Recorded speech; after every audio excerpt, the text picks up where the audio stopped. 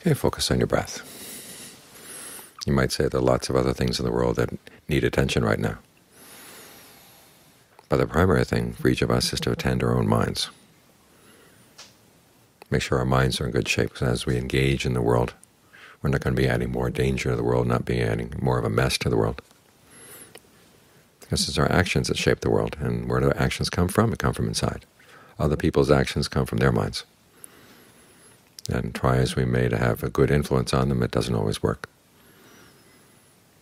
But we can influence our own mind, so focus there first. Get your own mind in shape, and then from there, if you come out in the world and see there's something you can do, something you can help with, okay, you're coming from a much better place.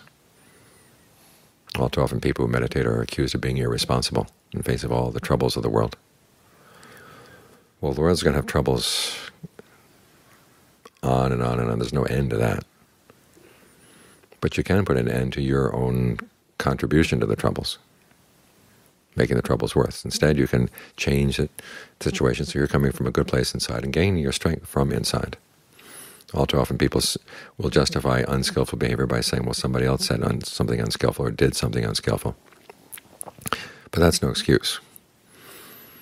You don't want your actions to be coming from their actions. You want your actions to be coming from your own well-considered actions inside, your own well-considered intentions inside. So when we read the news about horrible things that have happened,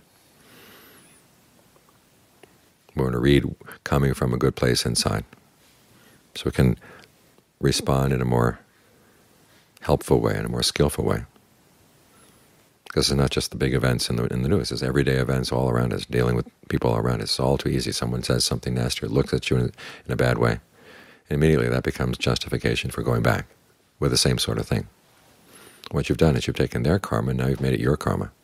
And what kind of karma is it? If you're going to take somebody else's karma, take the good stuff. What's even better, though, is to learn how to generate your own good karma inside, and to nourish yourself with that. You want to be a self-starter in this way. In this case, you're being as responsible as possible. It's your gift to the world, the fact that you're straightening out your own mind.